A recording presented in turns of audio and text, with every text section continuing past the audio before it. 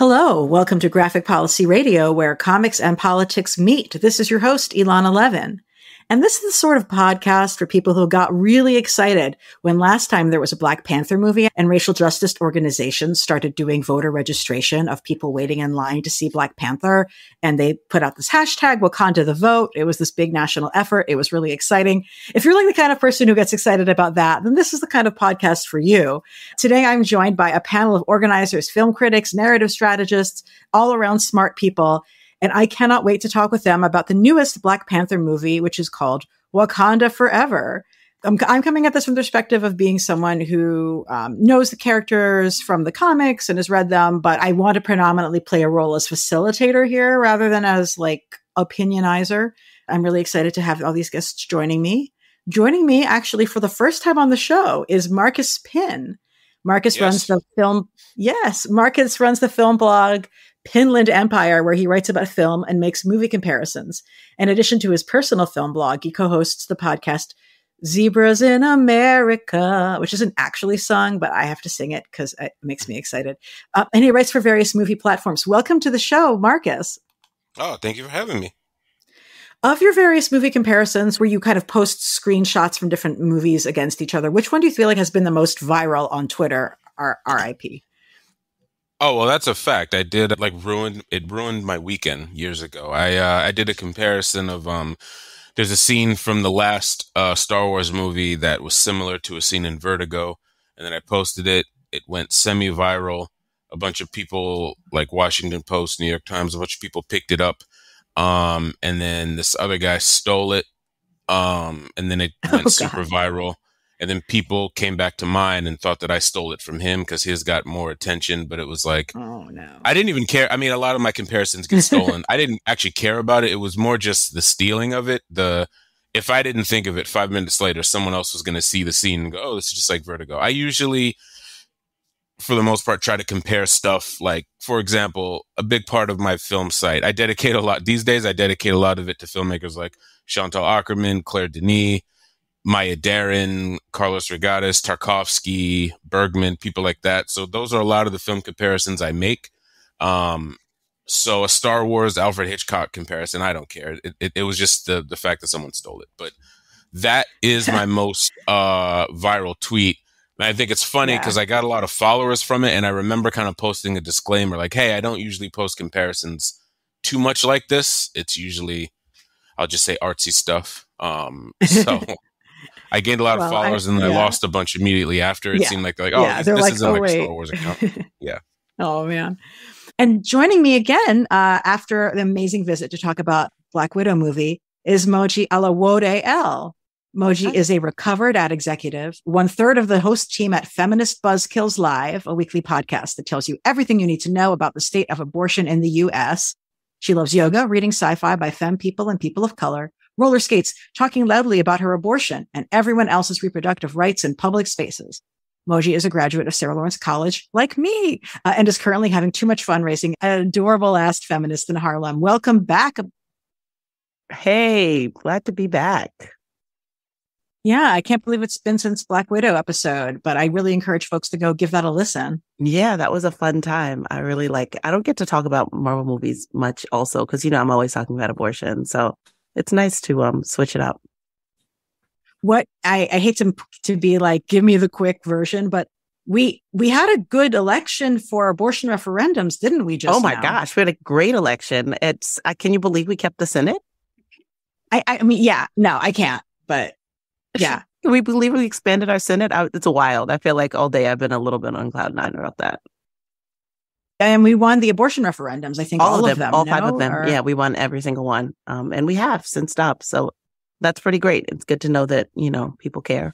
Yeah, it's almost like abortion is popular on account of everybody having one. It's almost like people like to be able to do what they want with their bodies. Yeah, it's weird. Crazy time. But yeah, it's really good. Well, anyway, if you want to hear me yammer about abortion, listen to the podcast. I recommend it. It is really good. It is really good. Joining me for, I don't know how many times, but that's because I love her that much, is Felicia T. Perez, is a frequent collaborator of mine. Felicia teaches narrative strategy to nonprofits and community organizations. sometimes with me. She most recently produced the podcast Health and Climate Solutions Oral Storytelling Project. They hosted and created the Been There, Done That pandemic podcast. And in 2020, she was a lecturer at the University of Nevada, Reno in the Gender, Race, and Identity Department. Today, Felicia can be found at Task Force serving as their head of memes. Welcome. It's true. Back. There's a job like this. I love that title. Felicia's So the do boss I. of memes. The boss of all the memes. It's a weird thing. If folks remember the Black Panther fan activist con that I did a million years ago, but I guess, well, when the first Black Panther movie came out, Felicia Yes. literally told me how to make GIFs at that conference. It's true. We actually both combined together taught lots of people how to make GIFs. In fact, if you go on to Giphy, your phone, Twitter, any place that sources Giphy GIFs, and you put in Black Panther, it's more likely that you are receiving 90% of the content that we made then. Yes, that is entirely probable. So as you can see, we have quite the lineup. I have a feeling that most people listening to this are probably seeing Black Panther, but I do try to give like a quick top line, spoiler-free introduction of should people see this movie. So I'll take it from the top. Marcus, should people see this movie? Yeah, absolutely. I mean, generally speaking, it's a sequel. So see the first one, obviously. True. But yeah, of course. Okay, that's good. Because let me tell you, that's not my default answer for every Marvel movie. And I think it's important for folks to mind that, right? Moji, were you generally feeling positive about the movie? I was. I know we're going to get into the details, but I think just top line, absolutely see the movie. Unless you hated the first movie, then maybe not. But if you at all liked it in any way, I would absolutely say see this movie. I didn't think they could do as good a job as I thought they did with what the obvious challenges that came up. Oh, and boy, were there many. And we will talk a little bit about some of them in just a little bit.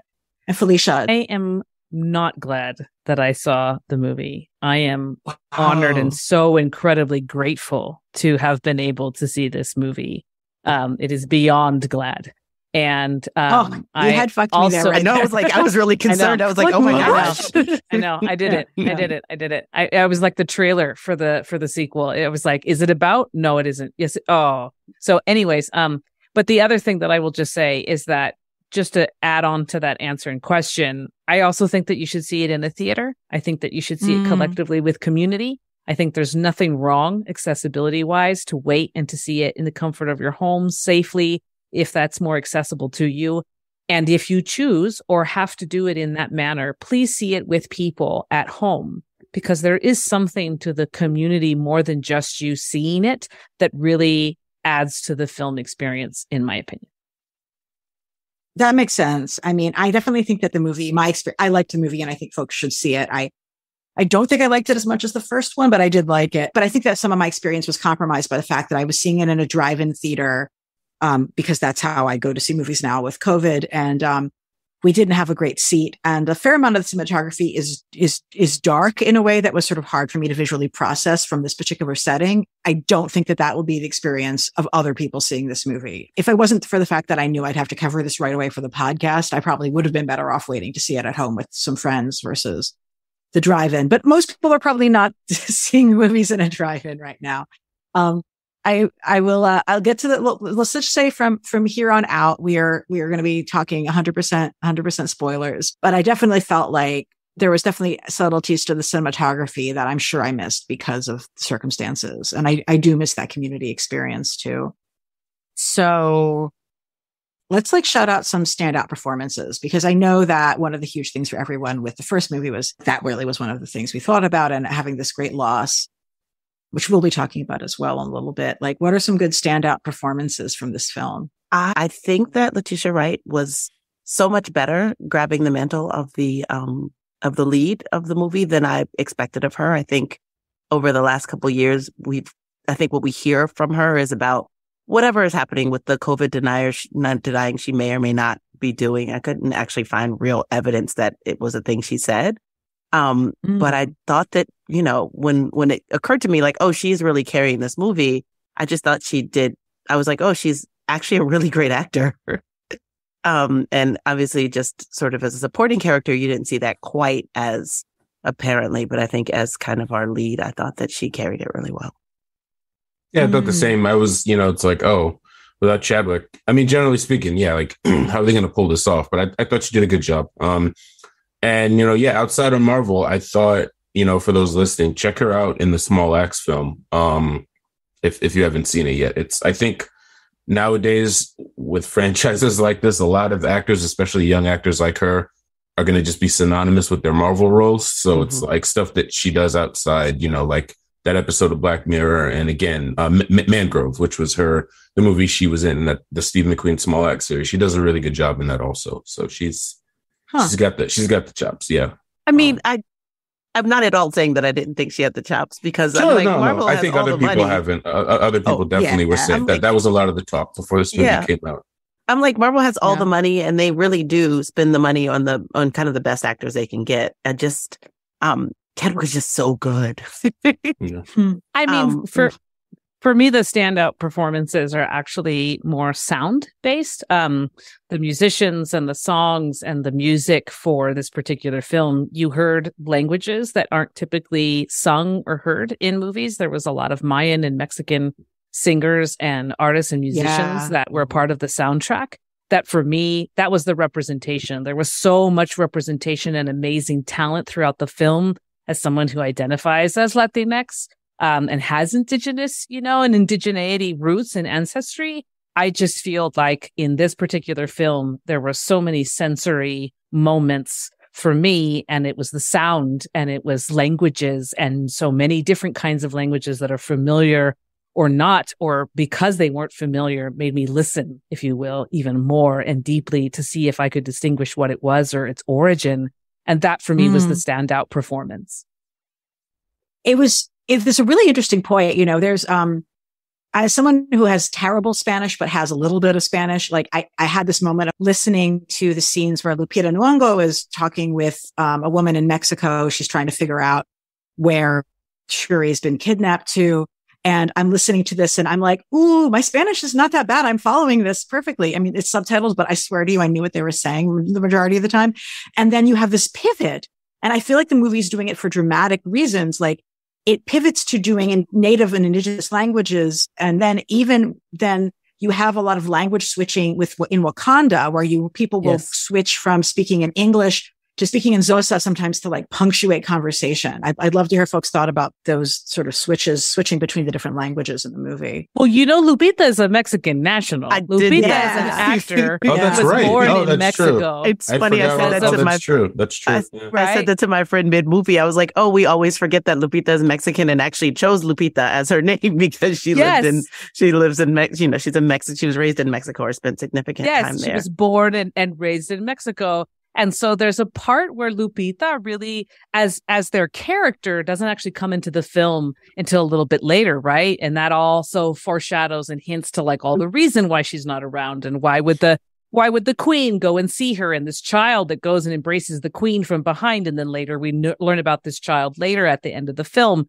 But Lupita as an actor really represents so much of this intersectionality and complexity and nuance to the film itself.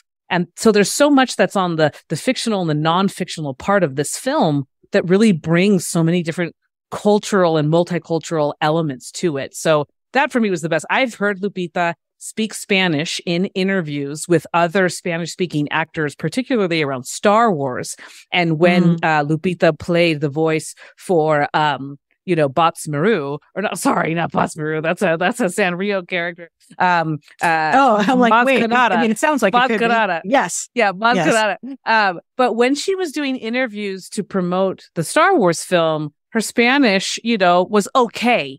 In this particular film, estaba hablando tan bueno. She was perfect. She was on point, and she sounded and spoke in such a way where it really like, I don't look like Lupita. Lupita doesn't look like me. But for the briefest of moments, we sounded the same.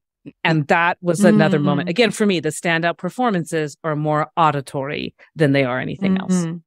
I also think in introducing this society, this underwater, indigenous society, Black Panther did that beautiful trick that I loved from the first movie, which is introducing us to an uncolonized culture from a space that we know is just colonized.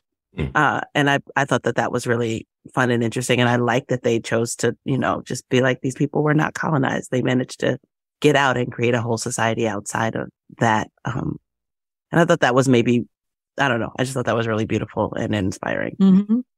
It's funny. No, it's funny you said, I'm not trying to jump ahead, but I love that too. The thing is, I love Namor and I loved all those people. And it's funny because normally I wouldn't.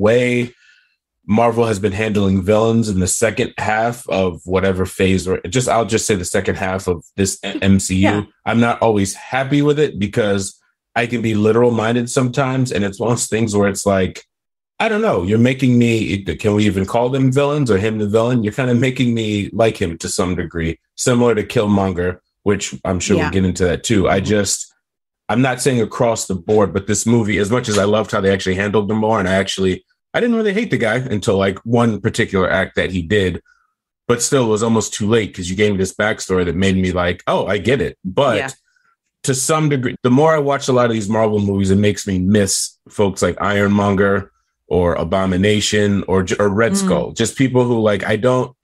And to be clear, at this point, because everything is crossing wires now, I'm including the TV shows as well.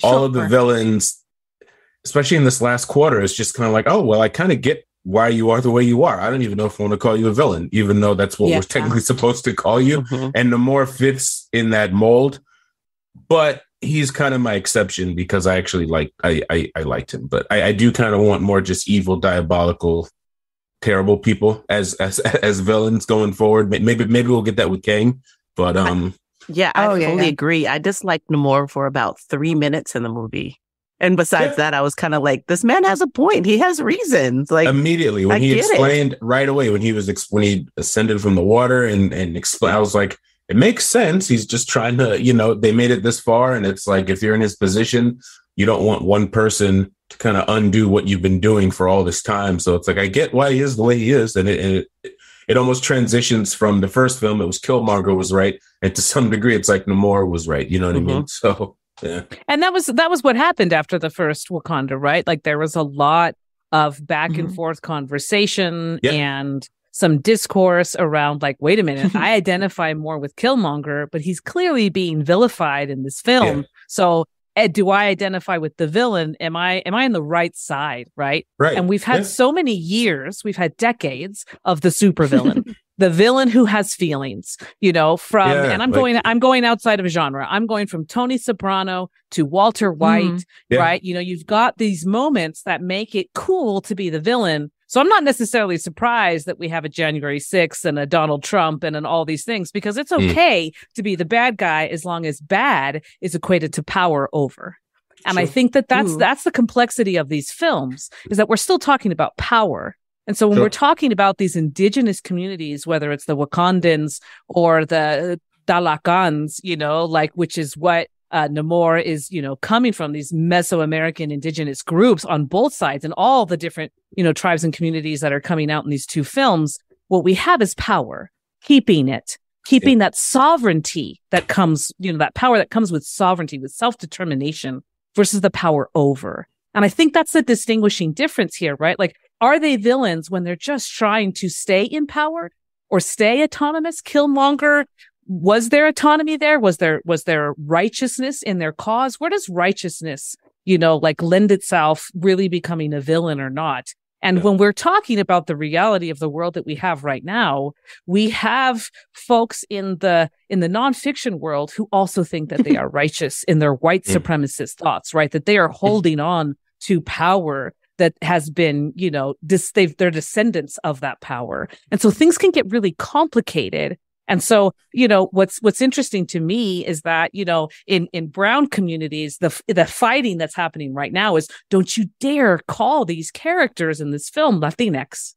They are indigenous. They are Mesoamerican. They are not Mexican. They are not colonized groups. They are that. They are holding that line. Mm-hmm. So please do not call them Latinx. And so there's a lot of complexity here.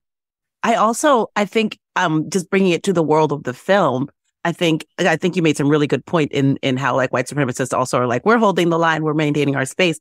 But in the world of the film, what we have are these two non-colonized indigenous communities, right? We could consider Wakanda an indigenous African community, right? Yes. That it was colonized. And then we have the Americans and the French doing what they've always done. Like, it's not like their fears are unfounded. It's not like they don't have a legitimate reason to be worried or like, oh, that's the past, things have changed. When Julia Louis-Dreyfus' character says, you know, when what's his name is like, oh, if we had the power of like vibranium, what would we do? And she was like, I dream of it every day. And I was like, that's evil. Yeah. There we go. Right there. I think one of the most bold things this movie did was give the U.S. no space to be the hero at all. In fact, even the one white guy who like supposed to like, he doesn't even save anybody. He's actually rescued. And the U.S. institutions themselves are at no point given any space to like actually be good or actually save anyone. And that is brave as hell. Yeah. But it's interesting though too, because at the end of the day, who does end up having the battle against each other? It's the two brown communities, while everyone else kind of sits back, which, you know, mirrors outside of this movie. You know, it's funny because there's between political stuff and a lot recent time, there's been this huge, crazy, nonsensical debate on like who created hip hop, which unfortunately has caused minor division between, you know, like Latino and Black communities. And this is a whole other podcast that we don't need to get into. So I was kind of thinking about that too, about how, you know, this division between the, you know, I'm using quote, you know, Black and brown coalition, how, you know, like you're saying, the French, white American as the face of America in this movie. Yeah, they're like the bad guys, but at the end of the day, people who kill each other are the brown folks. You know what I'm saying? So that's also very... Yeah, but I also liked. I mean, I think I feel like at some point in the movie when they had the second battle, and that is exactly what hit me. I was like, okay, we're now just seeing people who are trying to not be colonized, essentially threatening to annihilate each other. And for what reason? Who's it going to serve? And what's wild is it's not even that other people watched. No one knew about it. Oh man, I didn't even think about that. Yeah, that's a good one. They don't even know about it. They're just funny. Like, oh, there's something weird happening. They don't even know. You know, Wakanda's so secretive. Sure. No one knows that Wakanda's been attacked. Sure. They know that the queen died, and that's it. And they were blaming the Wakandans for everything, right? Like if something happened. If there was something that happened, it had to be the Wakandans. It had to be the Wakandans because they didn't even know about the underwater community, tribe, and society. Because what does it matter? And the only moment in which they discovered, quote unquote, this new tribe and group was because they were trying to mine more vibranium that they had located underwater, right? Yeah. And so you only see people if they have what you want. Think about that. Yep. I only see you if you have what I want. If you do not have what I want, I don't even see you. That is the brownest narrative that I have ever seen on a screen before. I only see you if you have what I want to take from you. Wow. And I was really struck. I was just like, there's like, wow, we're just getting full on blatant, whatever. Colonizing society is extractive. That's all they're doing. Yes. They're not contributing anything to the ocean. They are literally there to take something out. Damage be damned. Well, something that's sad I was just going to say, what's sad to me is that eventually the way in which it is determined that Namor can be taken down is to literally dry him out and get rid of the water and to put him in a place where there is no ability for him to breathe in the way that he needs to breathe. So we have these two elements going on that are also from the real world. The idea of climate change and losing water and access to water. And also this other idea of not being able to breathe and having that be taken away from you. There was the most beautiful moment to me was when Shuri stops and has that flashback where she sees the convergence of how she got here, right? Like we have these moments where we get into crisis where we say, you're to blame. No, you're to blame. And then there's a whole nother way of looking at situations where you say, no, how did we get here?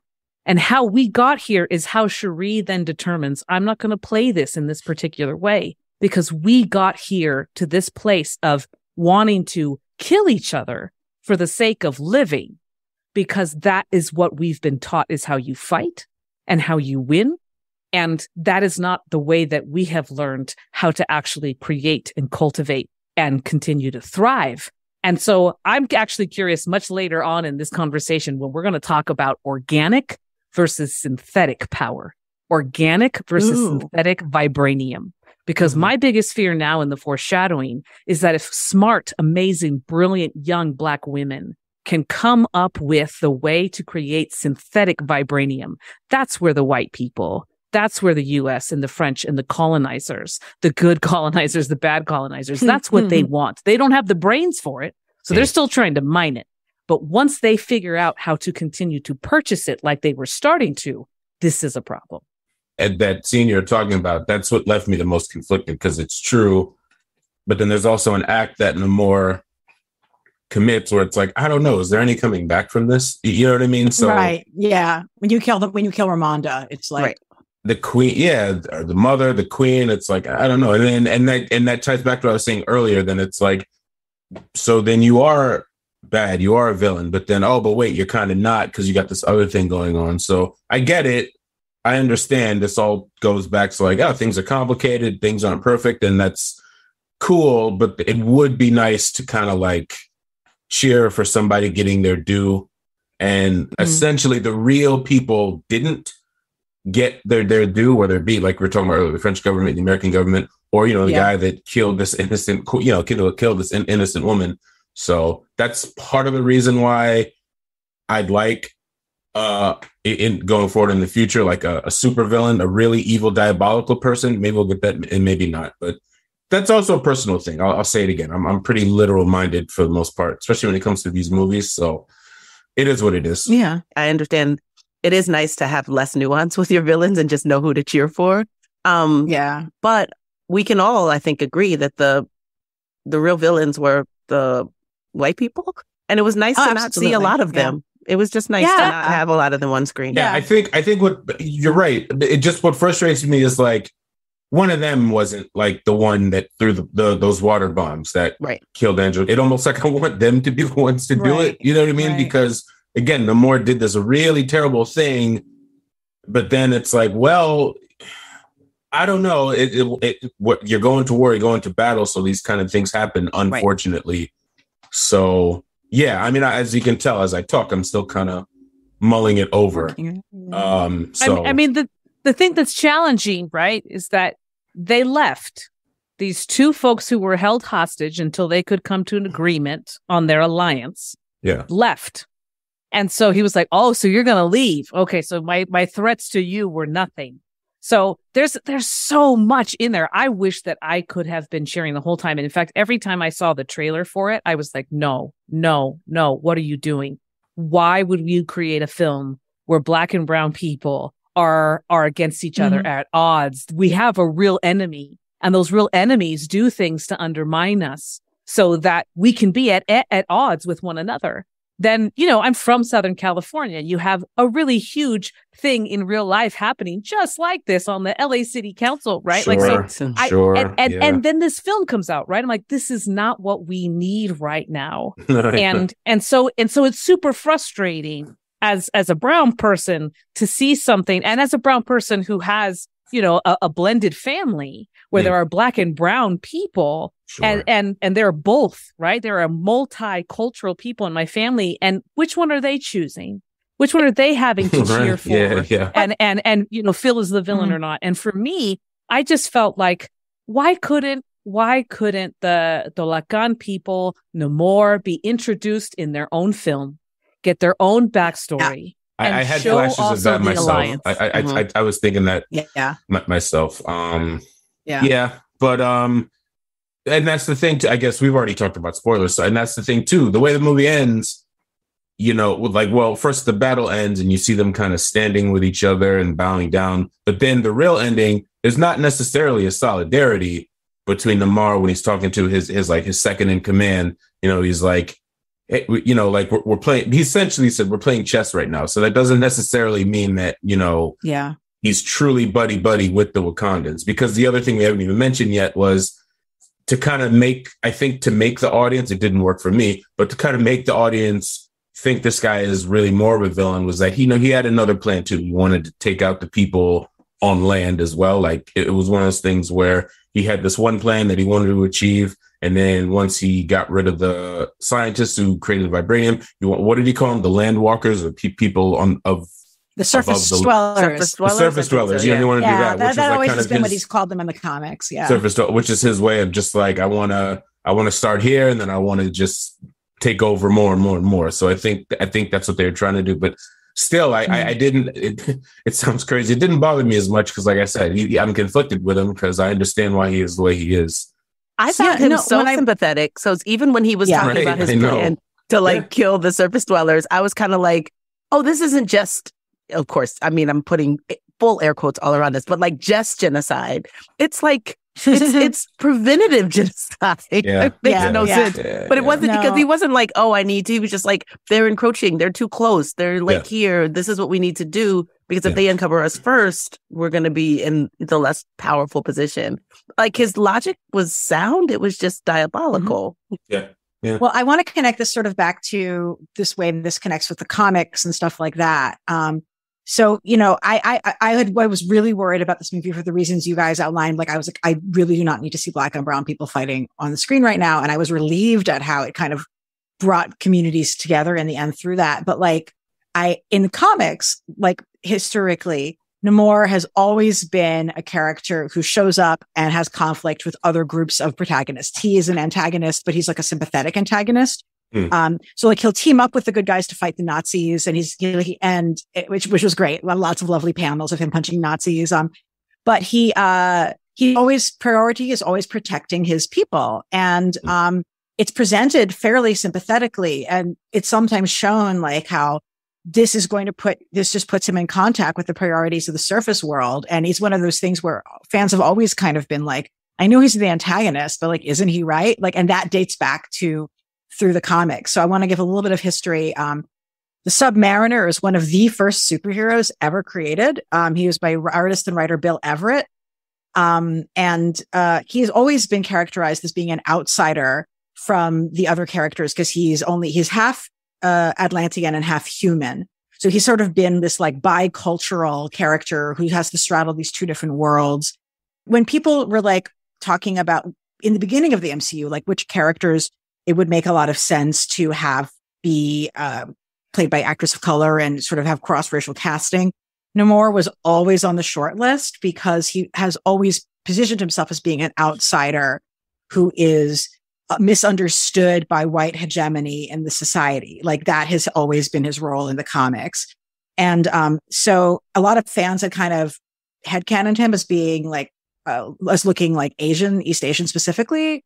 But it's total. I mean, I think people are totally down for him being Mesoamerican and specifically Mayan instead. But this has been a thing that fans had been looking to have for a long time. But like his role in comics has been to get in fights with other heroes and then make peace with them and then go on to like fight the real bad guy. And like that's also been true in this, when I was worried about those conflicts in the series, I was like, yeah, but what does Man No More do? He fights with the good guys and then they team up. Like that's what they do. Fights with the good guys and then team up. I think as someone who's like read him in comics many, many times, I feel like the one difference in his actual characterization between his 1939 debut and what we see today, like the one difference is that comics Namor would have totally tried to solve the problem by seducing Ramonda before attempting any other form of conflict resolution. Now, she would have not gone for it. She would have had none of that. But comics Namor, his approach to problem solving often involves trying to seduce women in power and make peace that way. Like that's just one of his main moves. Which we could have seen. We could have seen more, but she left. They both ran away and left. And the thing that I just want to point out, Elana, is that we were talking about Atlantis. This character already existed, but they weren't connected with a Mesoamerican, a real place, indigenous place. And the things that they used, much like Wakandan, were real, like Coogler is a real serpent feather god to the Mayan people. You go to Chichen Itza, which is in the Yucatan Peninsula, and you can see the feathered serpent there, beautifully made in, the the ruins there, and there is a ball game that is also played as they go down into, the area where Namor is from. You see all these people playing this like very well-known pits or pok-tak-pok, soccer and basketball type Mayan game. Like there's all these very clearly Mayan specific Mesoamerican elements to Namor now, to the point where he explains that his name Namor is short for no amor, no love for the land and for, the non-water area of the planet. And I just feel like, why couldn't we have maybe picked also some other character like Black Panther, got developed in a way, but it was such that Black Panther already existed and was Black. Namor was not brown, was not, Mesoamerican. And so they added all these things to it. And that's where things get really funky for me, because of all the, now, if you count Namor, now 51 Latino superheroes, most of them are in DC Comics. If you want to know more, you can read a book called Latinx Superheroes in Mainstream Comics by Frederick Luis Aldama. But they're mostly in DC and not necessarily in Marvel. And so I just find it very weird that this was the character that you chose Namor to be the one that you're going to transform into a brown Mesoamerican character. Yeah. Wow. But like having Namor be white doesn't make sense anymore is the thing. I mean, I think that there's a question about like, why is it an anti-hero, or like, why is it a character who's frequently at odds with everyone else? But like, I don't think that like having a white Namor, like I don't even think that would make sense now. I know, but what you've just described, right? And I want people to really listen to this. You just described Namor as the original Marvel character being kind of the ladies' man as a way of like, calming things or dealing with conflict. What kind of a stereotype and trope is that for the Latin lover who like can seduce people? Like, what is that? Like, what is going on? Except I also think that they probably to lead into that in this depiction. Again, I'm not at all ever going to defend Marvel against a person, but I feel like I actually, and again, I don't feel necessarily that I can speak to this against you. But I did like that it was grounded in a culture that we don't see much of in pop culture. I do hear your comments, and I do agree. I wish that it had not been an anti-hero, or they hadn't played up his anti-hero. Since they're rewriting the character anyway, they could have made him a little less anti-hero-ish. But I did think it was beautiful to like visually see depictions of this culture that we just don't see in pop culture very much. Oh, we're desperate in the brown indigenous communities. We'll take it all. We'll take them all in any way, shape, or form. The more we can get, the more we can then start to say, well, how about like this now? And how about like that? Like this is last 10 years have been fantastic. From Coco to Encanto to this, to even seeing, Wakanda, the first one. You think the first Wakanda didn't have a bunch of brown folks at the theater saying, yes, we will take whatever we can get in terms of seeing people of color on screen, taking back power, utilizing their own power, not being colonized, and showing how great and brilliant we are. I was going to say, to finish. And that's the part too, the like leaning into actual authentic cultural references, right? Not just like made up white people ideas of what these cultures are or look like. Like, I think that I like that about the first Black Panther and ongoing, how they just chose a language, right? An African language. And they're like, this is what they speak, as opposed to like, whatever the minions are speaking, or just making up something, or making them only speak in English. I think that these sort of choices are for me just interesting as a Black person who just wants to see more of, Black and brown people in the world, in pop culture, in a way that celebrates their culture. And I totally get like how some of the, the way that Namor was depicted could definitely be offensive, and I get that, but I was still happy to see him. I mean, the actor Tenoch, Huerta Mejia, they were also featured and well known from the television show Narcos. Again, Narcos, not necessarily the best representation of brown people, but multiple seasons, and at least we're there. So, we are regularly playing the villains, regularly trying to show that there's a rationale or reason behind why we might be angry, vilified, and trying to take something or defend something. Both these communities and cultures, whether it's the Tolacan or the Wakandans, are literally hidden in plain sight. Yep. Whether it's in the air or underwater. I think for me, the takeaway of this film was we have more in common than not. And we have common enemies, and how we began is not necessarily how we're going to end. And that if we can get back to our own indigenous roots and community and sovereignty, then it's possible that return to is actually the future. And I really, again, wanted to just put a finer point on the, hidden in plain sight. Like they're there, right? And they just happen to have technology to hide them. And so they are uninteresting to colonizers until they are. I think one of the many reasons they didn't go for a romantic situation is because Namor is like 1,000,000 trillion years old, right? Even though he doesn't look it. And so I think that people would have been uncomfortable with it. But like there was really some, there's some question that some folks had about the decision to situate his people as having come from the past. But they also have a lot of technology too. They have vibranium, I guess, which is like, which is the sort of thing that almost validates these more ancient societies, right? It's like, oh, they are doing what they're doing because they have this like space metal. I mean, the most beautiful thing that I saw actually is that they were wearing masks. Okay, we are still in a pandemic and mask wearing has been a really big deal. And, for folks who go to different parts of Latin America, Mexico in particular, they still wear masks. Like all over the place. And so for me, I was like, and look, who's wearing masks even in the movie? Now, mind you, those masks were like technologically, how did they make them? They're special masks that Namor isn't wearing it because he doesn't need to. He is of a particular kind of person, right? He has his mom who ingested the vibranium, organically, and he's, in the womb at the time. So he can live on land and on water and doesn't need the mask. But so can the other people of Talocan because they wear these masks that allow them to breathe out of water. And if you look closely or we're able to see it, the mask has like little water in it, right? So they're like speaking through a mask that has water in it. That's how they're able to stay there.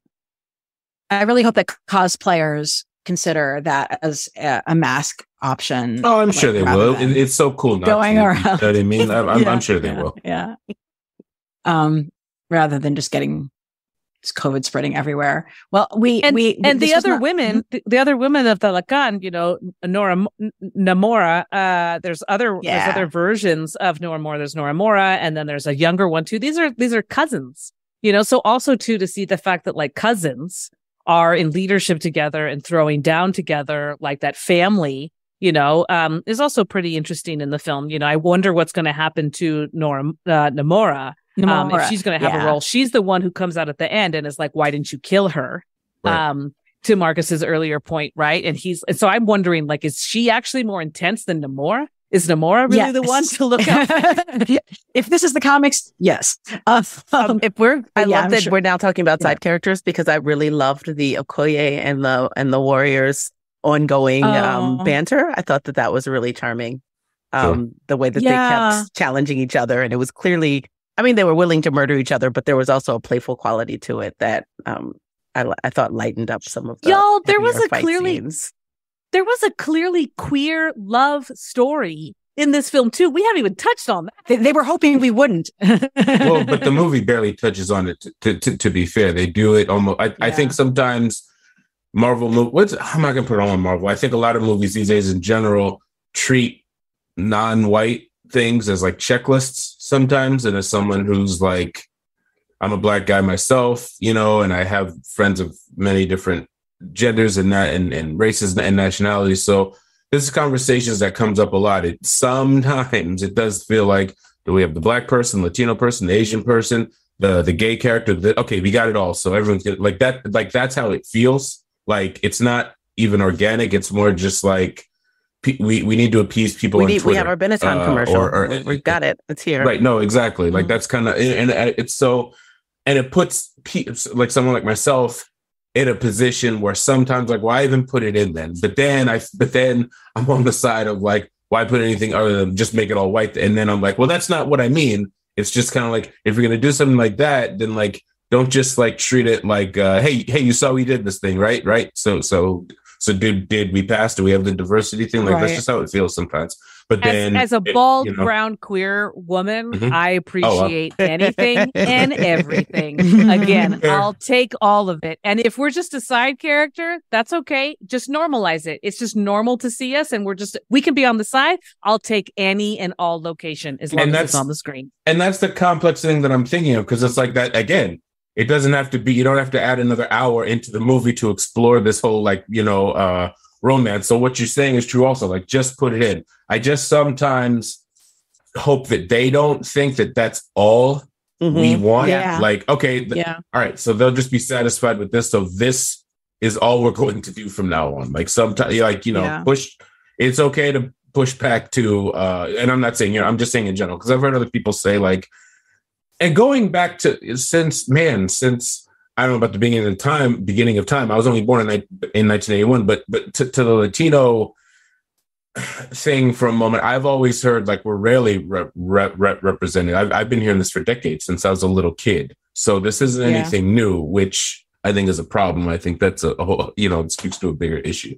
So just, I feel like I understand what you're saying, because even I feel that way sometimes too, but it's just like, hopefully this will be bigger. And to your point about Namora, I think overall, even though this last phase of Marvel stuff has just been really bad and looked cheap outside of Black Panther, what I like about the incorporation of the movies into the shows, like they're bringing back everyone. It's like someone from a 2010 movie shows up in a series now, or someone from, one of the earlier movies shows up in a later movie now. So it's totally not outside that Namora could get like a spinoff show, or she could be like a main supporting character in a future movie or show or something like that. So the future does look positive based on what they're doing. I also want to say that too, that Black Panther didn't look cheap. No. Were there any particular bits of costuming or stage production that really like struck you in terms of those designs, Marcus? Because I agree with you. Like, this movie actually looks like somebody actually cares. It's not just to get with the set design crap. Like when they're walking around. Well, first of all, I mean, the underwater world looked great, and then walking around Wakanda, it didn't feel cheap in comparison to just a few months ago when they're walking around in Thor: Love and Thunder. It just looked like a bad video game. You know what I mean? It's the same, similar budget, same resources, but you just see the difference between Wakanda Forever and something like Thor: Love and Thunder. So obviously the costumes and all stuff are always great. It's funny. I went to the same alma mater as the designer from the first film. I went to Hampton University. No pun intended. She's like a superhero in the world of Hampton University, because she won the Academy Award and everything. But I think that's what stood out to me most, is that I didn't feel like it didn't feel like cardboard cutout, kind of like so that was a breath of fresh air, because it's things have been looking kind of grim recently, except for like WandaVision, but that was intentional. The look of that was like intentional. But anyway, I just really want to hit on what Marcus was just saying in terms of like, well, superhero, but were they? That happened again. The character of Riri, who is the student at MIT, right? Who makes all these things and then comes and helps. That is a non-superhero who becomes a superhero, much like Luis from Ant-Man, who we've talked about before, Elana. Like for me, I'm like, Luis is the real superhero in Ant-Man. He's the only other time I've seen a brown, legitimate Latinx character in the MCU universe was with Luis. And Ant-Man is my favorite of all the superheroes in the MCU universe. But just for reassuring folks, Riri Williams is a superhero in Marvel. She's Ironheart. She like has a whole super. Eve Ewing actually was writing the series recently. And I was curious what folks thought about how the movie did introduce her. But do not fret. Like this, she's going to be leading her own movie, I'm sure, very soon. But like, she was designed like to be a character, basically. They definitely changed her some up in some interesting ways. Had her powers because she she's really smart and she synthesized the missing herb. The smartness got her there. Oh, but I think one thing that's good actually is in the comics, Riri Williams is super tied to Tony Stark, which I just felt ridiculous to me. And thankfully in this, she is not tied to Tony Stark. She's like, she becomes more connected to the Wakandans rather than Tony, who like is just, a rich guy who needs to stop. Right. So I think that's going to be a positive. Yeah, I wonder if down the line, Luis from Ant-Man is going to meet up with the Talakan and Namor and have something there too to connect him. Who knows? I mean, there are really endless possibilities. I guess one critical question I would have though is, my understanding is that a lot of the filming of this was done around Letitia Wright not wanting to get vaccinated, and so they were trying to reduce some of like the contact between her and some of the other performers. I don't know looking into that. I couldn't find real evidence of that, but I remember hearing chatter. I know she was injured at some part of the film, and so she did have to get away from everyone because she had in filming she'd like had an injury, and so I think that knocked her out of the filming for a couple months, and people did have to record around her absence. I couldn't see it directly in a way tied to like the anti-vax stance that they've definitely said she has. But I feel like without like researching that on my own, I just feel like people get talked badly about. And I'm not saying she hasn't said anything. I just haven't heard her say it. It's not so much her saying it. What happened was, and they got deleted, she tweeted a video about the vaccine being bad. And she tweeted it it was like at the start of COVID, everybody was sensitive and everything, you know what I mean? So she immediately got pushed back from it.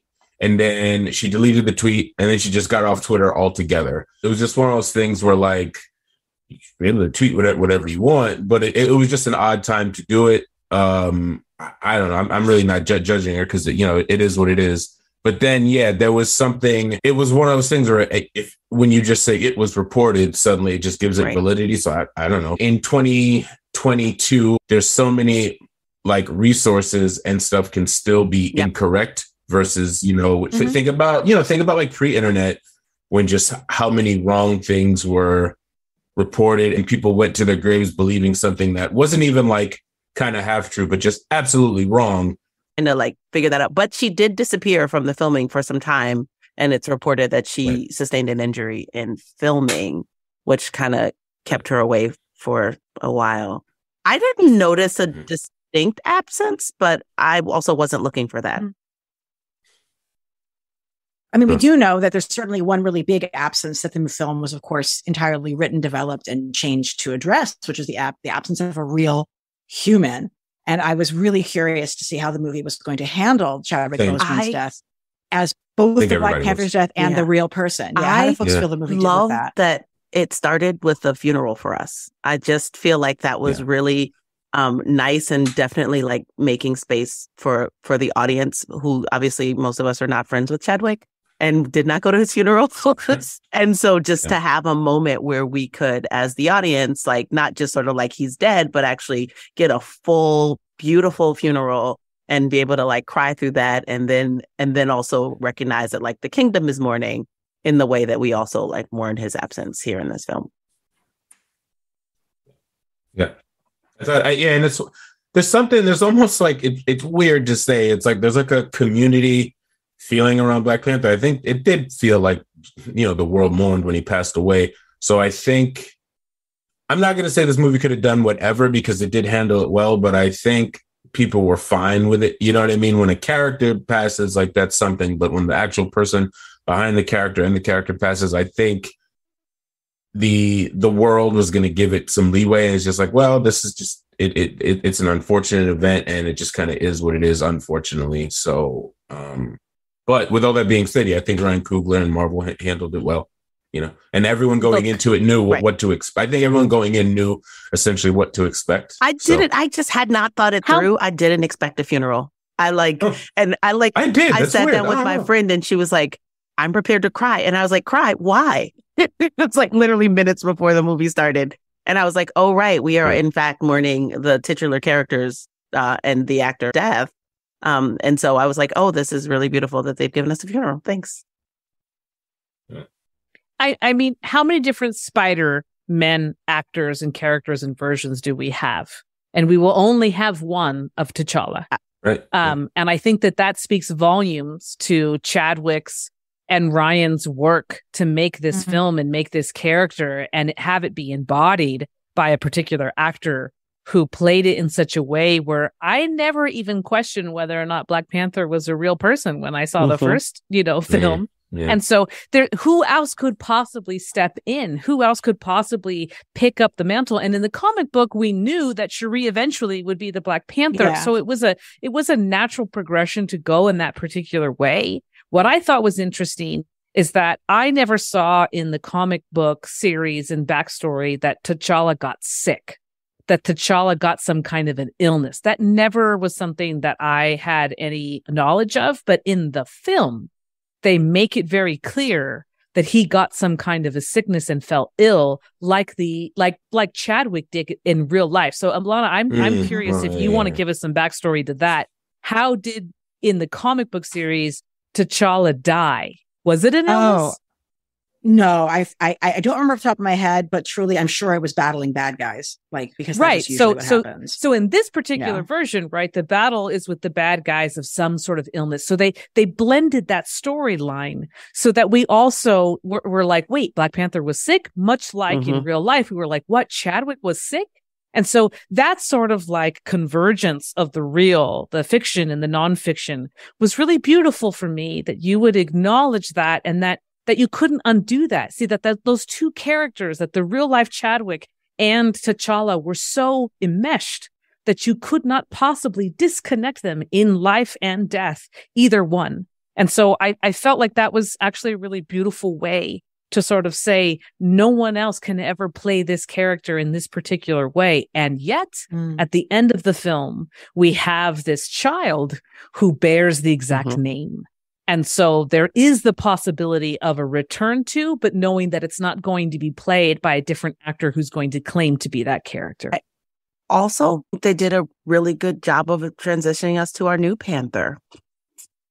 And I like that the arc was like she had started her journey to the new heart-shaped herb, trying to save her brother and failing. I felt that there was something about that I thought was really, really beautiful too. I don't know that I've seen a movie really address the death of an actor in this way. Like, The Crow, very famously, the lead actor got shot during a stunt in that movie. And while the movie The Crow is very much about life after death, I don't really think it dealt. It's been a while since I've seen it, but I don't really felt like it really seriously dealt with that. I saw that. I vaguely remember seeing that, and I feel like they just edited around. They just took what footage they had. And there was no acknowledgement that the actor was dead. Well, in the movie. The movie itself. Yeah, I remember. Yeah, it was like in junior high. Yeah, the general consensus was just like, "Hey, we got to finish this." Like that. That is kind of how same in the Fast and the Furious. At least in Fast and the Furious, they had like I'll see you again kind of thing. Like at least they did the whole superimposed face. But I think they brought his brother in to finish the film. So true. Like it was sort of true. I don't know. I think that they still did it in the same way, acknowledged that like at least he's dead. At least like with The Crow, there were 2 more Crow movies after, each with a different actor playing them. You know what I mean? So it was almost like, hey, we got to churn out this series. It's also weird because the Eric Mabius, he's from my hometown. He played the Crow in the Crow 3. So you're connected to all the people, huh, Marcus? Everyone. Yes. Amherst just produces, you got my boy Evan. He's on The Bear and he was in Girls. You got Uma Thurman, Dinosaur Jr. Amherst. For a small town. So good in Andor. Oh my God. For a small town, we got some cool. Oh, Evan's in the MCU actually. He was in Punisher.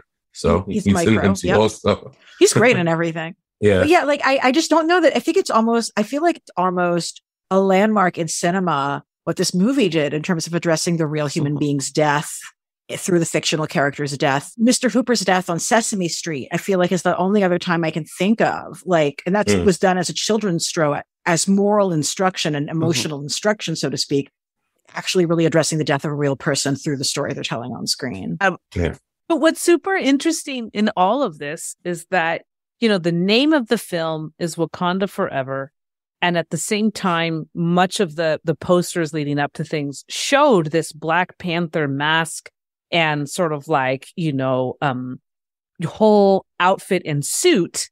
And you were like, oh, is it Shuri? Is it Shuri? What is it? Is it about, T'Challa? And I think that, we wouldn't have another Black Panther if Shuri hadn't created the synthetic vibranium.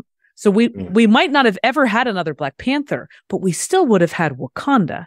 And I think I'm curious what you all think about, like, why didn't they they could have called it so many different things. Why was it still called Wakanda Forever and not Black Panther 2 or something else? Like, why Wakanda Forever? I'm actually curious what the three of you think. I think it's because everyone liked saying that. But I think it ties to Chadwick Boseman. I think it's about, this sounds such a generic thing to say, but it also has meaning where it's just like his spirit will go on. Like everything we're talking about, the fact that they're never going to make another T'Challa, that character that Chadwick Boseman played. And I think outside, people like saying it, I think it's just kind of like continuing on his legacy. Like he carried not just that movie, like he carried the Black Panther mantle for a couple of films, you know what I mean? And going back to what Elana said, he did such a good job at it. He's just synonymous with the character. So I think that's probably what that means. It's just a way to honor him and say, his physical is no longer here, but his spirit will always be here, and to some degree, we kind of get that in the post-credit scene, mid-credit scene rather. Also the idea that I think a lot of us fell in love with Wakanda in Black Panther 1, right? Like, we like the character of Black Panther in the other movies he was in, but once we went to Wakanda, everyone was like, "Oh my gosh, Wakanda's incredible! I want to visit." I didn't read much kind of leading up to it, but I did myself just wonder, like, how are they going to handle this? Who's going to be the Black Panther? It is Black Panther 2, so we knew someone would, but I wasn't sure if it would be Shuri, someone out of nowhere, M'Baku, who has clearly mellowed out in his old age. Yeah.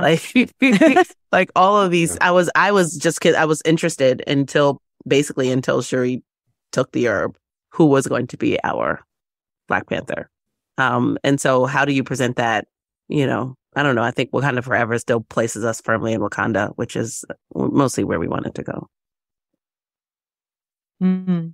I do want to mention these last two things before we close out, Elana. The actor who played Namor did not know how to swim prior to making the film. No way. So had to, what a brown person. Had to learn how to swim. Oh. And clearly had to learn also how to fly. So I'm just going to add that in as something. That is new for all of us. Yes. But then the other thing too that I think is super important and is also incredibly powerful is that the Latinx actors in the cast asked Ryan, please give us a hand signal and a call. There's something to what happens in the outside of this fictional world and the longevity of the power of this film, that if there is a Wakanda light across the chest, and a phrase like Wakanda Forever, if there's something that we can have as our people, that would be great. And so they have this hand sign, this like lower hand and upper hand. And that's supposed to symbolize the mouth of a serpent. Just so that we know some background. I wondered what that meant, but I did love this. Yes, so it's this whole thing. For me, I was telling my mom, who I saw the movie with my mom, I was like, it's like playing catch. You're trying to catch something, and you're trying to say, "I'm here to catch it," but it's actually a serpent's mouth. But they asked for it, so that was not part of the film. That was not part of the plan. The actors had to ask for it. So I think there's something too as well of people acknowledging that the film is so powerful and folks are going to see it. They need to take something away as well to say, I'm a part of this community. I acknowledge this. I'm a part of this. And so I'm actually curious to see how far that's actually going to go, much like Wakanda and gestures and things have also happened post the first one. That's really insightful. Wow. So I'm going to sort of one of them is actually probably too big for this. I will try to.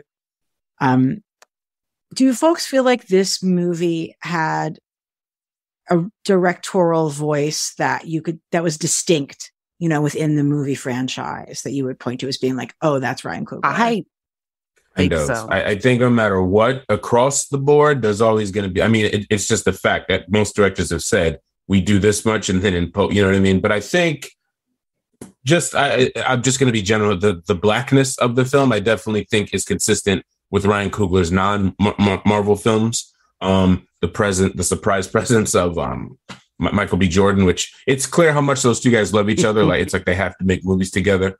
So it's like I guess my answer to that is as much as possible, because I felt that way with going back to Doctor Strange, Multiverse of Madness. Parts of it absolutely felt like a Sam Raimi film. Like it felt like direct homages to scenes from Evil Dead, Drag Me to Hell, stuff like that. It was a horror film. That was definitely a horror film. It absolutely was.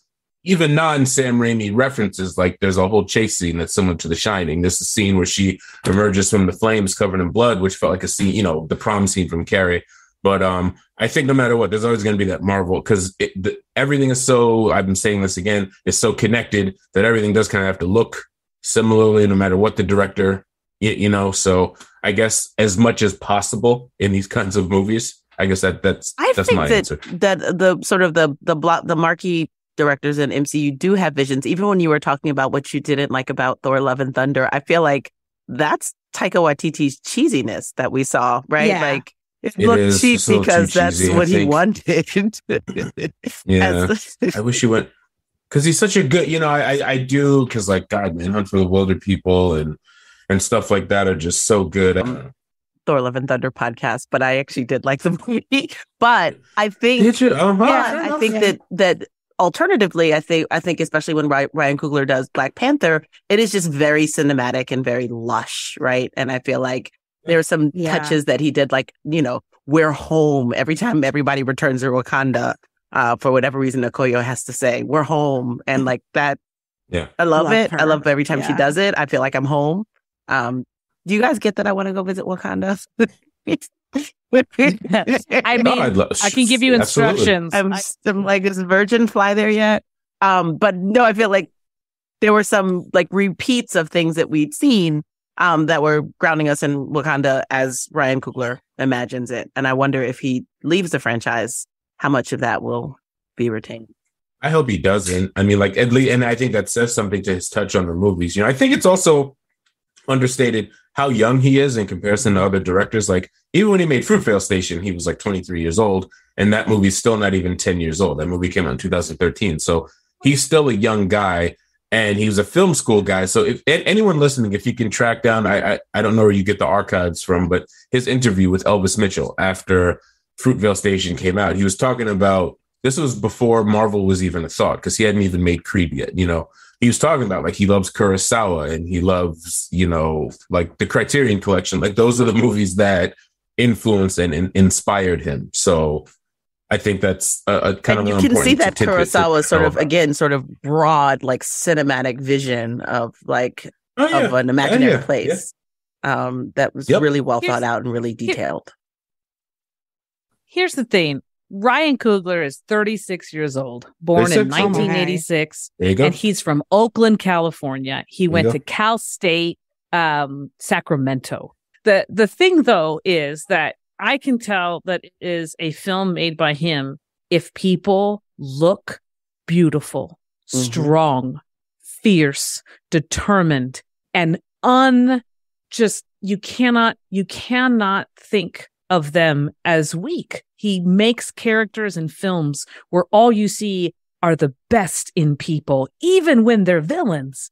I mean, Namor is beautiful looking. And at the same time, most of the characters in Ryan's films are also predominantly main characters, dark-skinned people. Sure. He could have picked anyone to play Namor. He could have made a case where the rest of the Talokan people were light-skinned, but they're a whole different color. They're blue, right? Like, there's all these different things that are a wink and a nod to, I see you. Do you see yourself in these films? Yeah. And I greatly appreciate that. I don't know what it would be like if it was a woman or someone who identifies as females writing and directing voice, how things would be different. I do think that they would be slightly different. While the women in all of these characters and those particular sort of like female characters are also seen as very strong, they die. They do not pick up the leadership roles at the end of this particular film. It is not Shuri who is there to claim being the Black Panther or the leader of Wakanda. We still see this small child who says, I'm the prince. My father was the king. And you see, oh, there's the heir. It's not Shuri. Yeah. So I still think that while there are leading women characters in these films, they are not the central characters. And that is kind of true. Interesting. I didn't even think until you said that. Because even when M'Baku in his last scene could have jumps and he's like, I'm here to challenge for the throne. I'm like, what throne? I thought we had a Black Panther already. Right. Well, in fairness, like T'Challa had to do that fight, but Shuri wasn't there for that fight. I thought, no, I know. For a second before I know what was happening, I thought she was going to step out and she was going to beat him. But I thought, because that's kind of, to some degree, that's, I think, what's endearing about M'Baku's character. He's this like, big bear of a guy, and he's powerful and strong, but he's also kind of a doofus to some degree. At times when it calls for him to be one, when it's time to save someone and help, he's always there and he's right on time. But I thought for a split second, Shuri was going to come out there, we're going to have the fight in the water, and somehow she was going to manage to overpower or outsmart him and do it just like how Chadwick did it in the first film. I did also, but no, we cut away. She's in Haiti. Not even there. I remember being like, oh, wait, huh? What? Yeah, she's not in town. I know. Yeah. I think that it is interesting. I hadn't really thought about how the female characters are powerful, but maybe don't endure or don't maintain leadership. I think we still know Shuri's our Black Panther. We haven't had anyone else presented as a potential one. I think for any coming franchises, that's who we have for at least a little bit of time. Yeah. I also like the pageantry that Ryan Coogler brings to it. I feel like every time people have to walk, even every time they're in the throne room, everyone is just perfectly placed and cinematic looking. I don't know. Yeah. His use of color. No, that's a good point. Yeah. I mean, if you ever see, especially whether it's an African film that's centered around a wedding or a funeral, whether it's like the films of like Usman Sembane, where he's dealt with both, or Abdurrahman Sissako, who he's had films that are centered on both things. There is this kind of parade type pageantry deal. And going back to kind of what you said before, like had another filmmaker made that, I don't know if we would have. So I think for the world of Marvel, it's about as authentic as you get when it comes to just like the I'm not going to say costume, the garbs rather, or, and stuff like that. I thought that was pretty authentic. I'm drawing a blank here. I'm trying to look at, what is this? Mother of George, which actually stars Denai Guerrera. She's the star of that film. It's actually funny too. I just realized the co-star of Mother of George is Isaac Debankole, who's in both Black Panther movies. He just doesn't have any speaking parts. He's the guy with the ring around his lip. He spoke a little bit, and I was like, I can't understand him. Yeah, can't understand anything he's saying. Yeah, it's the movie starts. It's about those two are set to be married, and the whole the first 10 minutes of that movie. I mean, there's very much a plot to the movie. It's like a Shakespearean Greek tragedy type of comedy, but the first 10 minutes of the movie, it's just an African wedding, and there's like trains of people walking and celebrating and dancing, and you get that from these Black Panther movies, and it's another weird thing too. Between the first two Black Panther films, a lot of the actors in these movies have appeared together in other films. Like, for example, like Mother of George, that stars two people from Black Panther and stuff like that. So, even outside of the Marvel War. So I think maybe there's this chemistry, Chadwick and, why am I drawing blanks? Who played Killmonger's father in the first film? African actor. Yeah, Sterling. Yeah, Thank Sterling. you. Yeah, they were in a film together. Like, there's so many variations of these other people. Like Forrest Whitaker helped produce Fruitvale Station. So so before these films kind of even came together, a lot of these actors were familiar with each other. So I think that's also. I mean, it's also on some level this is Marvel, right? One could argue this is the best of the best, and he created a whole country. Like, how many actors were available? Yeah.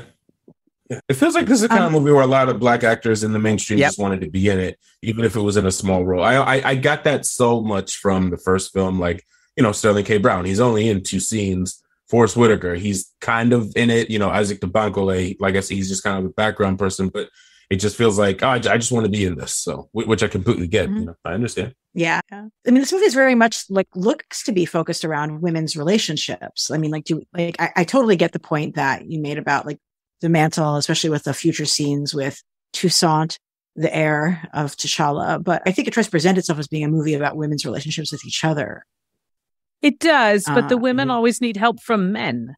That's the thing. They need help from the men in order to do anything, including, I'm not going to fight you. I need you to not fight with me. Also, it's true because the angel devil on Shuri's shoulder, it was like M'Baku on one shoulder saying we don't want to be in war forever. And then Killmonger on the other, you want vengeance. That's why I'm here.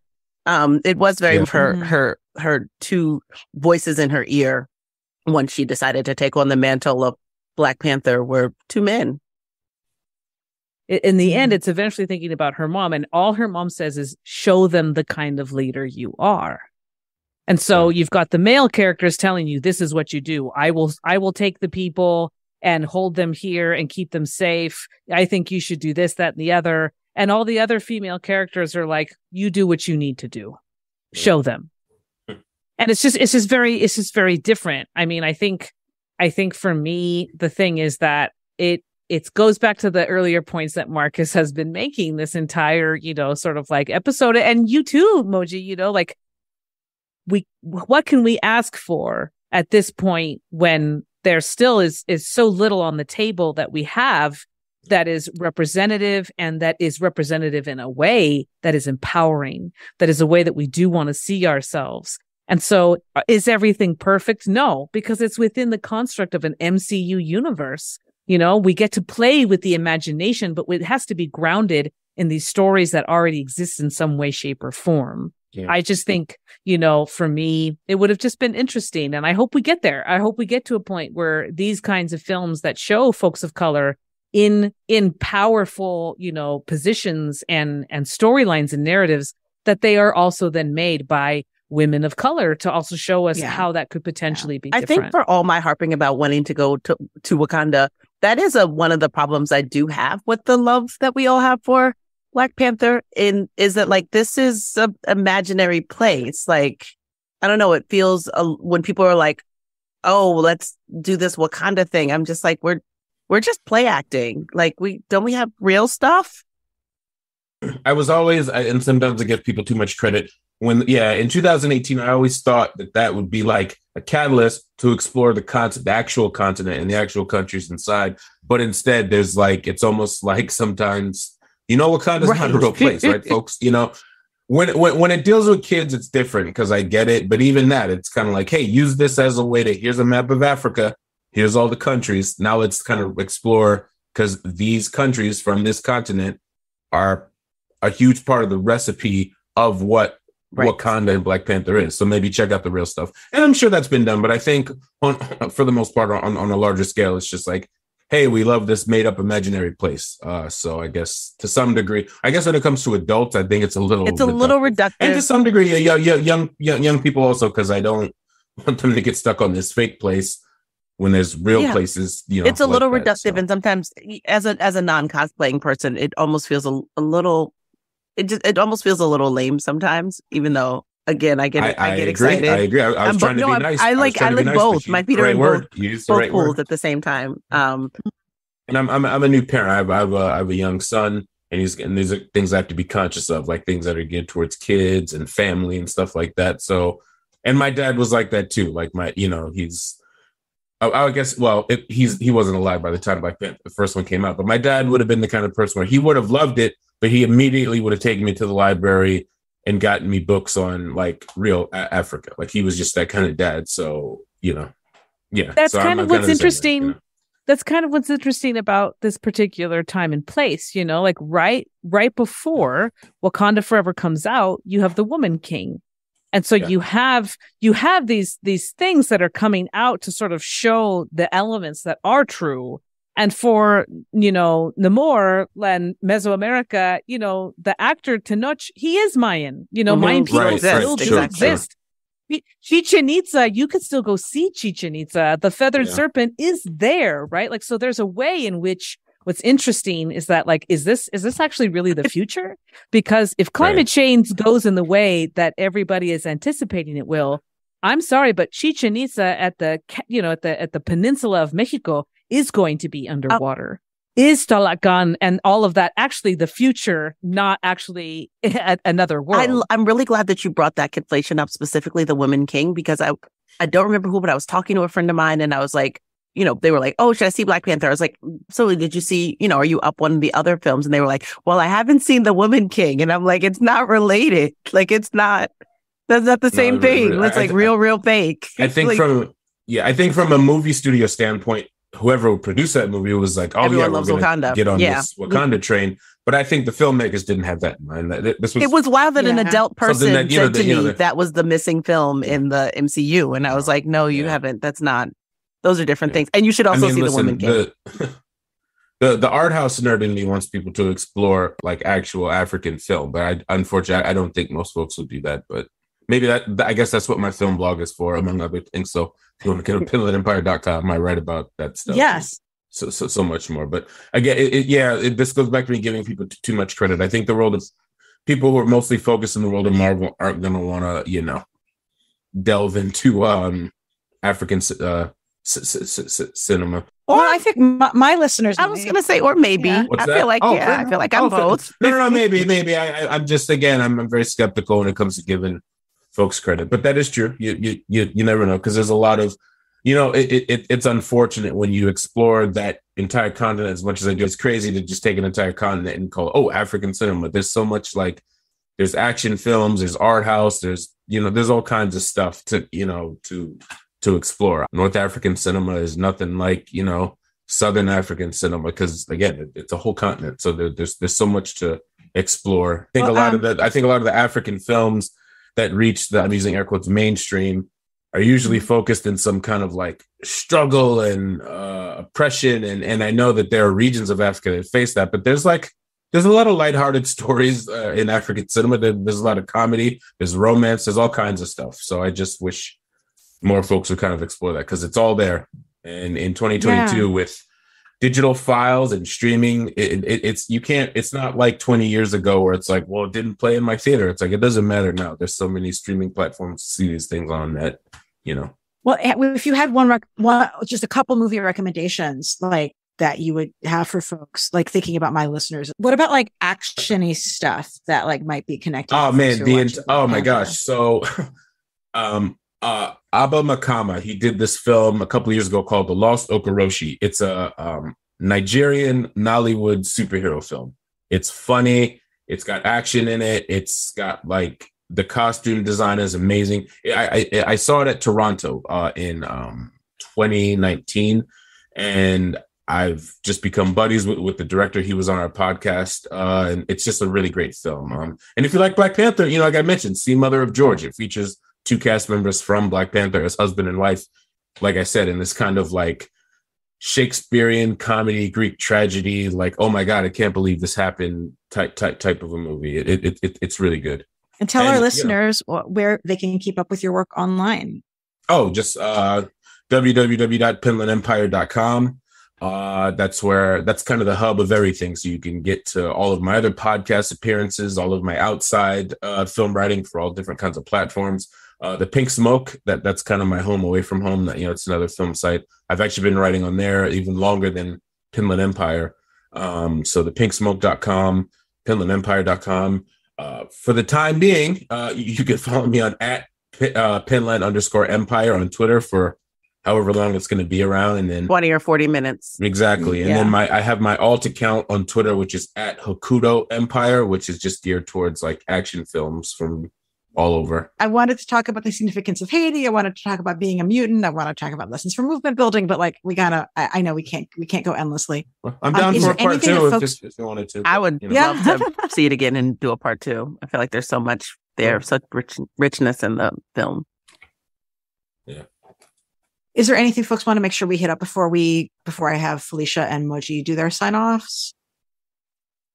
I just think what you just said is super, super important. Like I can't think of the last time I saw a movie that featured the naming of the country, people in the country and talking about it. It wasn't just like, Haiti came up once. Haiti was referred to multiple times and was returned to at the end, right? Like Haiti is now on the map cinematically as like a location and a place of something transformative and amazing happening yes, right? Like this is amazing. And the film itself was filmed either at MIT, in Atlanta, and mostly in Puerto Rico, and so also like where these films are actually being, filmed at is also important in terms of not only the calling in and bringing center, to these countries that are often not seen in this particular way when we do see them on the screen or mentioned. And then also like where the money is going to in terms of the locations, right? Like things being in Atlanta, things being in Puerto Rico. From start to finish, these are important decisions and choices, and they make a difference on and off screen. I mean, I think that them going to Haiti might have been a response to, I saw a number of people responding to the original Black Panther movie saying that they wish that more places in Black diaspora, like in the Caribbean, had been included in the Wakanda. And I literally, I wish I could remember who wrote about it, but I've literally seen like Haitian and Dominican Black critics mentioning that. And so I almost feel like seeing Haiti brought in this movie was like recognizing that, like, yes, that's a good idea. We should do such a significant choice because Haiti was the first African nation to free itself, like the first, you know what I mean? The first of the New World to free itself from slavery. Yeah. And so Haiti has that distinction in the African diaspora of being a place of freedom for Black people who have been enslaved. So I think that specifically that choice is also, I think, really important. So Mochi, tell me where can our listeners keep up with your work pending the Twitter? I barely Twitter, but Abortion Access Front, the organization I work with, we are at Abortion Front on all the places. And I am personally at Mojilocks, MOJILOCKS, on all of the socials. Not a whole lot to see there. And if you want to hear me yammer a lot, on my podcast is Feminist Buzzkills Live. Me, Liz Winstead, and my co-host Marie Khan talk about all things abortion, most Fridays, usually the week in abortion, the month in abortion, what's happening and what can be done. And we're all fun. So listen up. That's fabulous. And Felicia, where can our folks keep up with your work? Well, you can follow me on most social platforms at SoCal Luchador. And that is, on Instagram. I have left Twitter. It just didn't feel like the right place. And that's probably the best, place to follow and get insights, but also FeliciaPerez.com. We'll also have some other resources and things as well. As for me, I am still reckoning with, like, I will certainly be on, I'm really going to be like the last person to turn the lights off on Twitter probably, but I am still there, ELANA_Brooklyn. And that is my handle on Mastodon. Whatever platforms people end up on, that'll be my handle. Even if I wanted to switch it, I feel like I can't switch it because I need people to be able to find me. So I want to thank our guests for joining me. I know that we have our additional, comics, movies, film, and culture coverage coming up for you all soon. And Graphic Policy Radio is the place for that. And just one last shout out again to the creator of the Submariner, Bill Everett, because remember, all these comics characters only exist because an artist invented them, not because some corporate entity like generated them. These are works from artists, and I wish there were more clear ways to support, he's no longer with us, right? But like to support the artists to continue to make work that these movies are based on, continuing to make work today. So graphicpolicy.com and keep it geeky.